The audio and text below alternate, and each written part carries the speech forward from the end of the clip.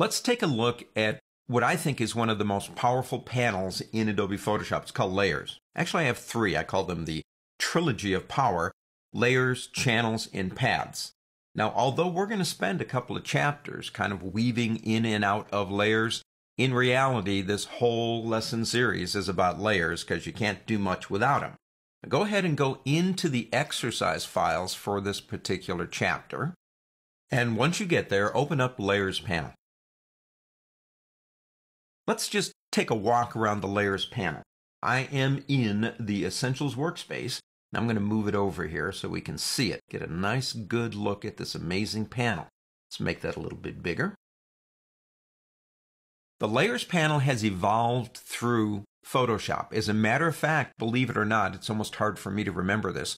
There was a time where Photoshop did not have layers. Now, those were dark, dark times, I want to tell you. But then when they came out with layers, they gave us a maximum of 100.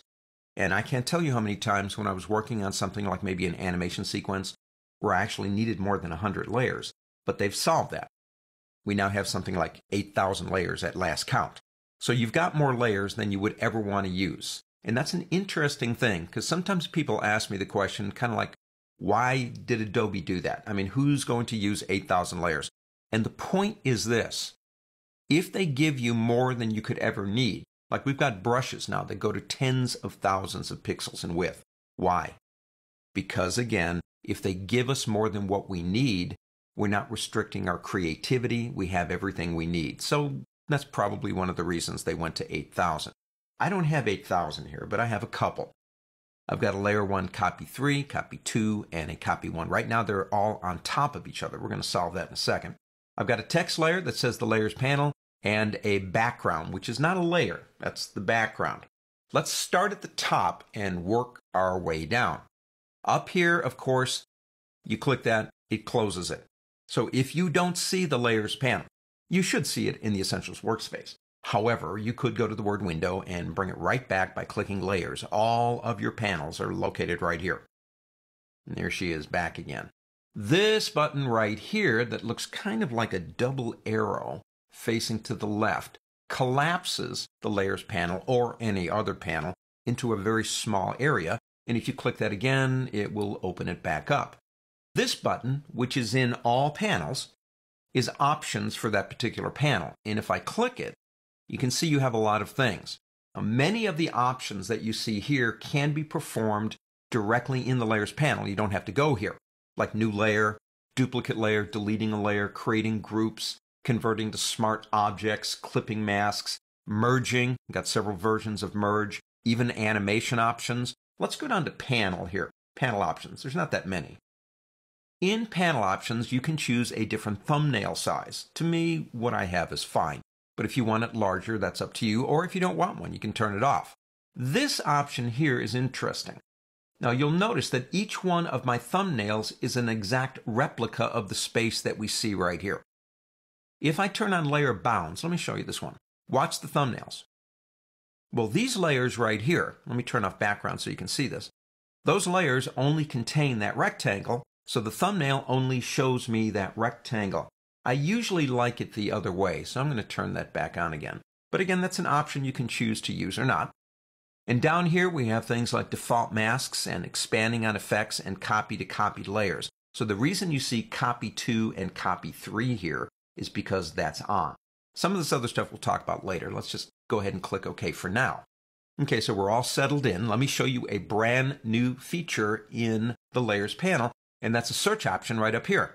For example, I don't have 4 or 5 or 6 layers. I've got 500 layers. I'm working and working and working, and I've got all this stuff going on, and I say to myself, I need to find the layer named whatever that name is. We'll use background as an example. So we go to kind, and you can see name, effect, mode, attribute, or color. If we go into name, I can actually start typing in the word background, and all layers that begin with the letter B will then show up. And when that first came out in the 6 beta, I kind of wondered really how important searching layers would be, but I found it very valuable.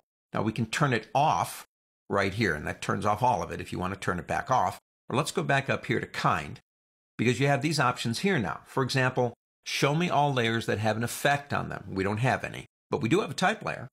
Oh, Andy, I've got about 15 type layers, and I want to get to them really quick, and I can click that button, and all my type layers will be displayed. You've got all these different options. You can turn it on and off anytime you want to. Let's go ahead and select a layer here. That's layer 3. Let's pick up our Move tool and start playing around over here too. If I decide to move it, the only thing that moves, obviously, is the selected layer. Let's go to layer 1, and let's go ahead and pull that out too. Layers are fundamentally different than they are in the real world. Now, like me, you may have started out in things like oils and watercolors, and I did when I was really young, 9, 10 years old. When I work on an oil painting, I layer my oils. But once those dry, the party's over. They're locked together like one huge group. Layers in Photoshop are like thin pieces of acetate.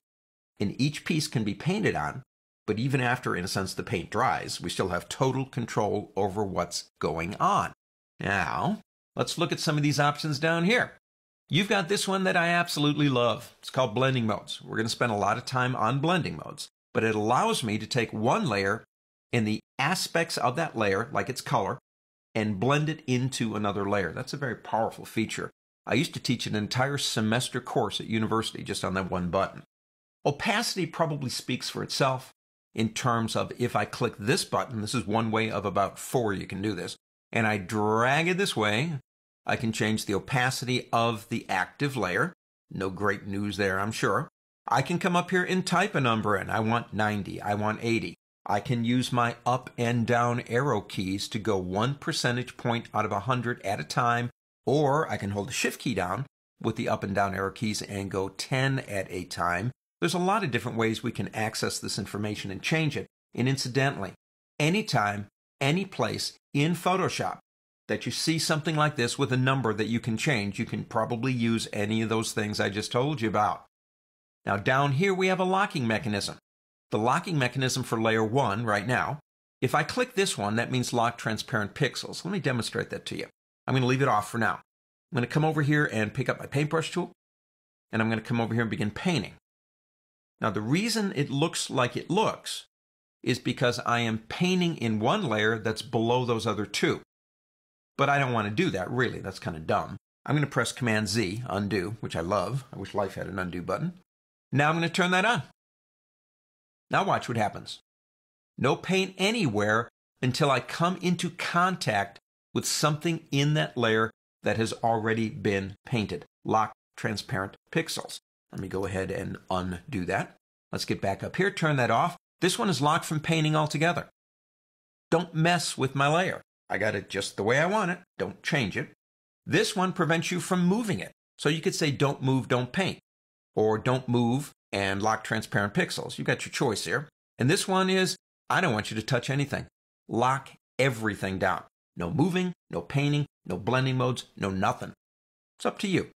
This last fill, which has been there for a while, is kind of interesting because it does something different than opacity, but not yet. Because if I go to opacity again, just to demo this, and come back again, and then we come to this one and do the same thing, doesn't really look any different, does it? Just does the same thing. It will do something different if you apply a layer effect to that, and we'll get into that later. Down here we have all our layers, but below them are our last set of buttons. This button is a chaining button. That's been moved. Used to be part of the layer panel right up here. But let's say I want to move all 3 of these layers at the same time. So I click on this one, and I shift click on this one to select them in a contiguous set. If you hold the Command key down, you could select non-contiguous. But of course they're going to move, if I choose the right tool, that is. But that's a temporary solution, because I can come back and begin working, and then I come back here and accidentally thinking I've got them all and only move one, and that's what undo is for. Let's select them all again, and let's go into this button right here, which is a chain. Now you see the chain option here. You can still select just one, but in moving, they will move as a unit, and to turn that off, you must select them all again and turn that off. This button right here, and we do need to select just one single layer to activate that, is for, of course, our effects. This button right here creates a mask. This button right here is for an adjustment layer. This button's for a group, and this button is to create a new layer, and of course this one is to get rid of a layer. Now let me show you a couple of tricks here before we move out of this lesson. Number one, let's say I want to show you this layer right here and I want to turn off everything else. Show hide button. So I have to click here, here, here, and here, and that's not hard, but I don't want to do that. I know what I want to do. I want to turn off everything but this layer. So hold down the Alt key and click on the Show Hide button on the layer you want to view, and it will automatically turn off, doesn't matter, 8,000 layers if you got them, turn them all off. If you alt click again, it will turn them back on for you. That's kind of nice. A couple of tricks just to kind of help you out, and there's more coming. But these shortcuts can really help you get more efficient in a complex program. So that's the Layers panel. We took a spin around it, kind of looked at some of the preferences and options. On to the next.